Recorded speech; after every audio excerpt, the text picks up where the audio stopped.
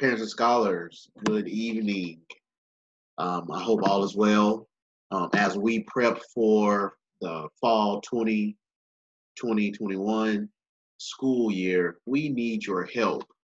We're prepping for ninth and 10th grade course selection, and we're going to do a brief overview of the courses of uh, college college selection process, things of that nature. Um, so during this presentation, I want you to pay attention because once we complete the presentation, you will then need to utilize the form that I will outline and share with you to select the proper courses. It is very important that during this time, you take this piece serious. For my freshmen, you know, you got to make sure you get it right. You get off to a great start. So making sure you pick the courses that you want during this time will definitely ease this transition as you start your high school career. Also be mindful that during this period of social distancing, there will be an added level of supports that you may need to ensure that you can get the courses that you want and or understand what those courses are. We will share this. This recording will be available on our Lighthouse website on YouTube, and I will share my contact information as well. It is imperative that once we complete this presentation, you get the form submitted no later than May 31st. May 31st, I'm sorry. At this time, we're going to start the presentation. So, I want you to focus on our Arkansas State core curriculum. So essentially, this is outlining the core courses that all scholars need to complete the state required credits to graduate. And with SMART core curriculum, you need 4 Englishes, a half a credit of oral comm, 4 maths, 3 sciences, 3 social studies, half a credit of PE, a half a credit of health and safety, half a credit of fine arts, and 6 career-focused courses. I want to call out career-focused courses because normally when we make these selections, you really can't define which ones they are because they run parallel to the other core courses. So they range from our business communications courses, our stagecraft, what else? Our music, choir, if you will, band, any of the arts outside of art, beyond art one, those are career-focused courses, career and technical courses, if you will. And then, of course, the electives. So career-focused courses and electives are one and the same.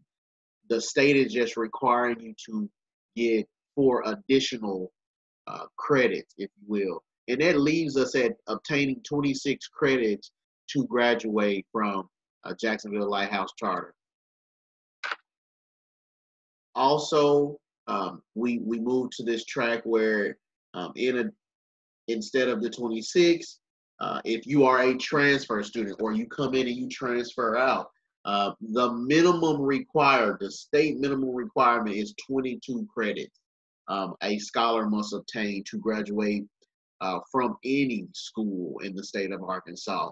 So please make sure you're paying attention. The big adjustment would be those 4 additional electives would be removed. So please make sure you take that into consideration if you are transferring in or transferring out.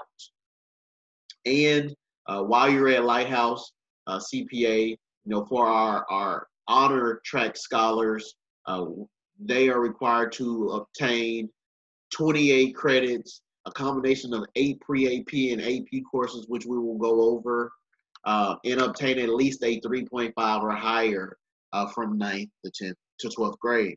It's very important that, especially my freshmen and sophomores, you keep that GPA as high as possible. This will be the meter or the start that you need to propel your GPA for those 11th and 12th grade years. It's very important that you go in focused because it'll definitely be hard to keep if you don't give yourself a cushion in 9th and 10th grade.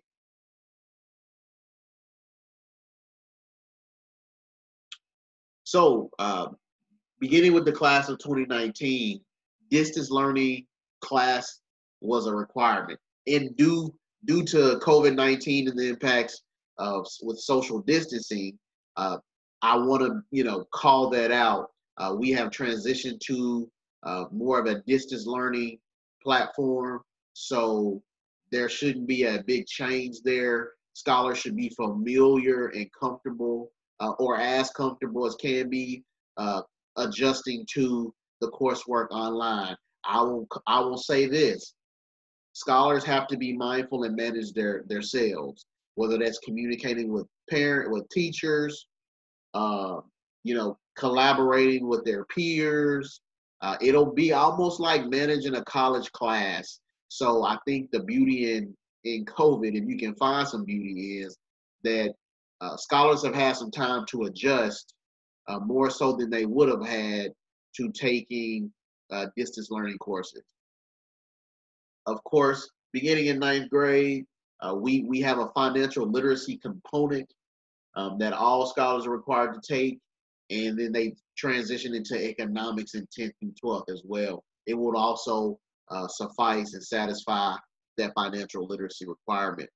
Many of our scholars as freshmen take economics in the 9th grade.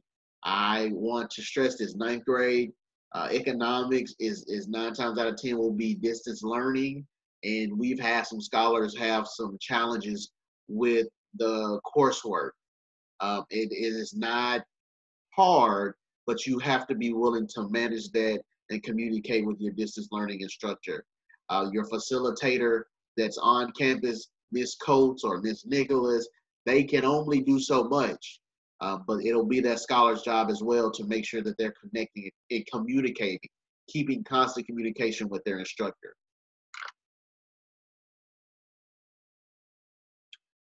I want to stress this because on the Google form for your selection process, you will have to select those electives that I kind of called out earlier as we looked at the overview for credits. Some electives are full year, some electives are semester. You can mix and match. You definitely have to make sure you are being mindful there. On the course selection form, we will make sure we identify what are full year and half year semester elective credits. For our 9th grade, this will be the flow for this is the typical flow for most scholars. You have your English, your math will be algebra 1, unless you have taken it earlier in the 8th grade or 7th grade. Then you would have an algebra 2, physical science, world history. I want to call out, you do have the option to take an AP World versus a regular. And for those who don't know what AP is, AP is the advanced placement courses for our scholars who want to get a leg up and earn or have the potential to earn some additional college credit that they can utilize once they graduate if they make a certain score on within their AP exam with the AP World. But it is definitely a great option. I challenge all of our scholars to make sure they take at least 3. It won't hurt, and it makes yourself look more competitive when you're competing for admission and scholarship consideration to colleges and universities throughout the United States. You will also have to select those 3 electives. And for our 10th grade, the flow is very similar to the flow for 9th grade. You would do an English, a math, a biology for your science. That econ and civics will definitely be an option as well. And then you would have 3 other courses. So if you don't take econ in the 9th grade, it will definitely econ and civics, it'll transition over to 10th grade. Where also that financial literacy component will be there for you if you happen to pick econ and civics as a freshman. If I was you, I would take it as a freshman and get it out the way. That way you can satisfy that financial literacy component. Big call out, definitely. We want to make sure you submit your forms by May 31st. And I'm going to pull these forms so you can see what we will be sending out via email. Um, this will be the ninth grade course selection form, pretty straight laced. We want to make sure we have valid contact information via email with the scholar. We would prefer the scholar use their Lighthouse email, uh, just trying to be standard and professional. First name, last name, the courses that we've reviewed: English, math, science, social studies, and their electives. So um, want to highlight the electives: health, which would be a half a credit component. It normally aligns with PE. So for 1 year, 1 semester, normally the fall it would be health. Then the spring you would take PE. I would advise my freshmen, get that out the way. We've seen it. We've seen scholars who don't take advantage of taking it their freshman year, and they get so bogged down in their other courses later on as a high school student, they ended up taking it as a senior. And no senior, wants to take a freshman level course and be the only senior in that class with a class full of freshmen. So go ahead and knock that out the way. Spanish 1, Spanish 2, Art 1, Visual Art, Vocal Music, Music Theory, of course, your different band 1, brass band, percussion, theater, stagecraft. And for those who may be confused about theater and stagecraft, theater is where you learn the components of being a thespian, being the artist, if you will, and from performing arts. And then stagecraft is where you bring it all together and you're working on the stage, the display, the lighting. So most scholars take theater and then transition to stagecraft. Forensics, for those who are interested in CSI, crime scene investigation, survey of business, business communication, which is a half a credit.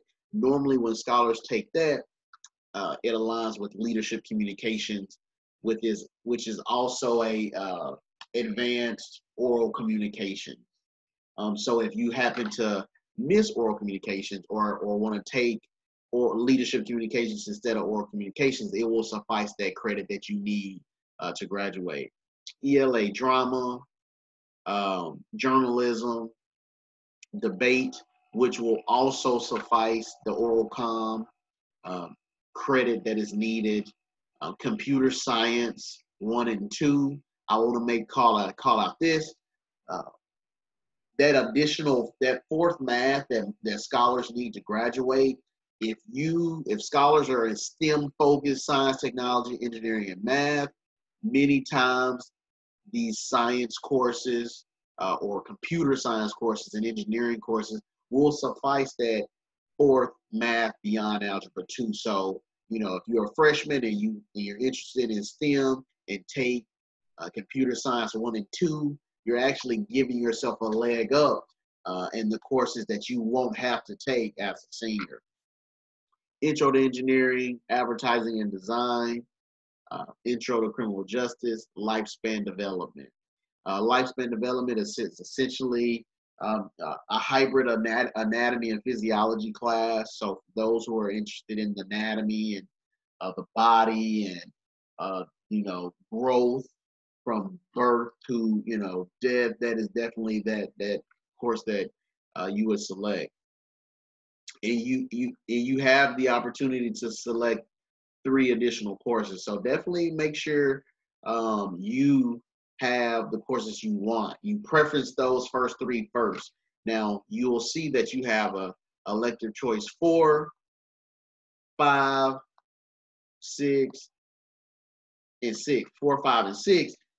We ask scholars to pick more than what is offered because that course might, if it's gone in the selection process, then we can move down to your next level of selected courses. So make sure you pick beyond those third choices to the fourth, fifth, and sixth, so you can have a course that you still want. If you don't, you will be put into a class. So don't leave it to chance.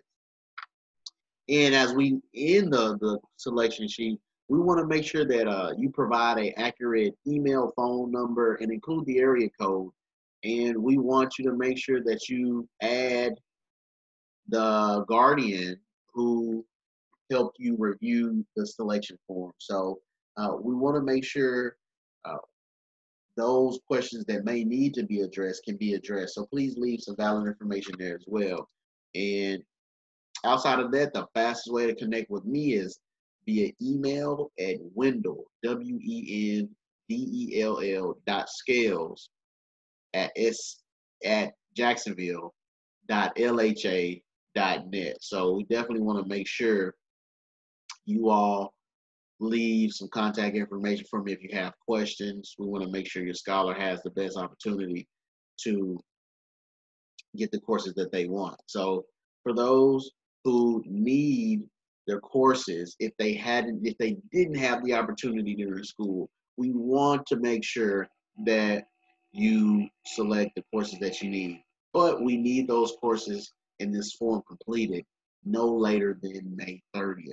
So we will be sending this form out and our 10th grade form as well, and it's similar, very similar for our 10th grade scholars.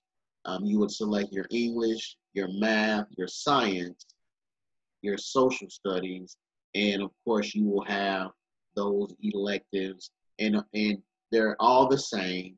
But again, you have to make sure you preference those first three choices, and then select beyond that. So again, if that course isn't available in one or two or three, you have something that you selected versus us selecting it for you. Um, if you have questions, don't hesitate to reach out to us. We are excited that we're embarking on this new journey with social distancing, and we still want to do our part to make an impact and make sure our scholars get these forms completed. Again, thank you. And if you have questions, don't hesitate to connect with me.